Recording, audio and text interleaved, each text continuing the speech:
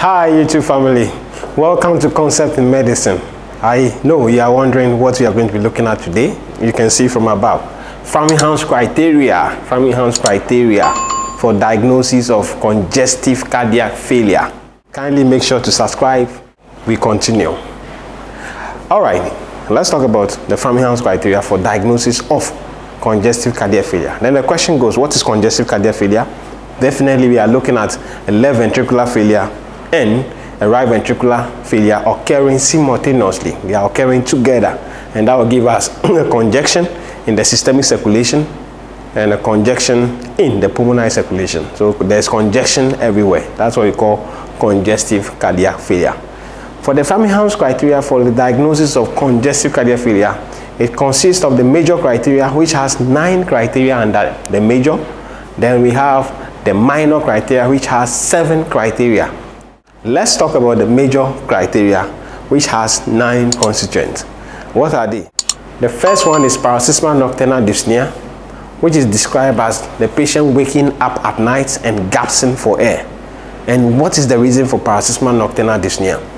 You should know that at night there is increased parasympathetic activity, and in response to that there's increased splanchnic redistribution of blood accompanied by increased vasodilatation, and as a result more blood enters into the lungs, causing pulmonary congestion, leading to dyspnea at night, and is referred to as paroxysmal nocturnal dyspnea. It happens all of a sudden.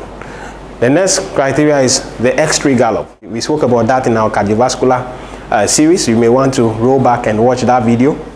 So the next one is crepitations.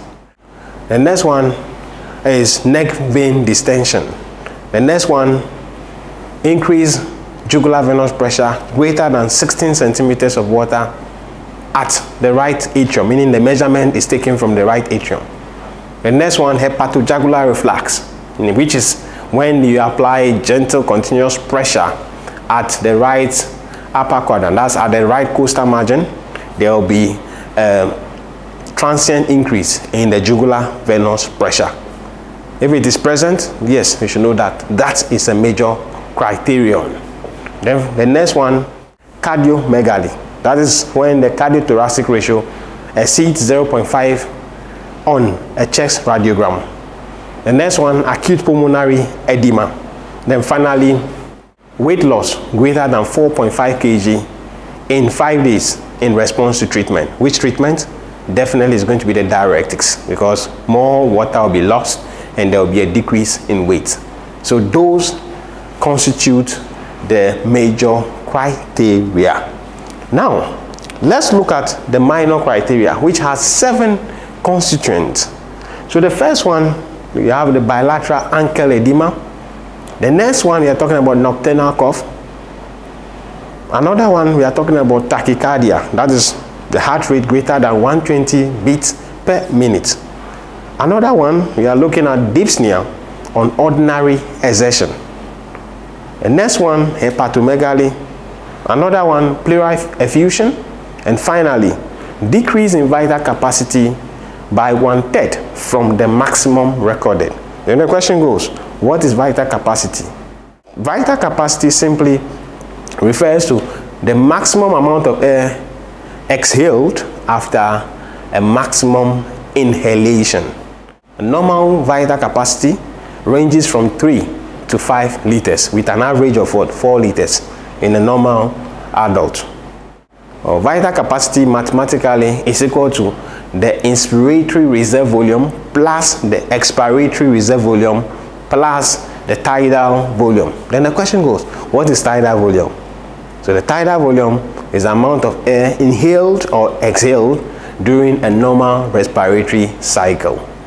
And the average normal tidal volume varies in males and females. In males, it's equivalent to 500 mils. In females, it's equivalent to 400 mils. How do we interpret the Framingham's criteria?